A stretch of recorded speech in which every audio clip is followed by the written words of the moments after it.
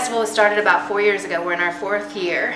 It was a fundraiser for what started as Rowan County Christmas, and it was to do arts and crafts and music and food and make it a fundraiser without it feeling like a fundraiser.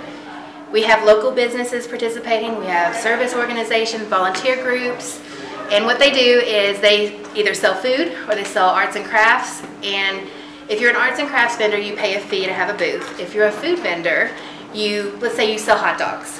If you sell 1,000 hot dogs, you get $500 back for your organization and $500 toward the charity.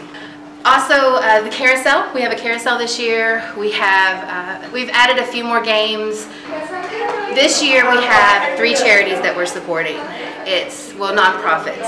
The Rowan County Art Center, Doves of Gateway, which is the domestic violence shelter, and the Downtown Moorhead Incorporated. And at the end of the day, however many tickets we sell, as you know, half is going to some of the food vendors, and some choose to donate all of their proceeds.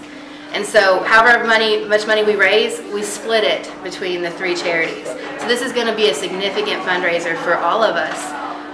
Well, for the Art Center, next month is October, of course, is Halloween.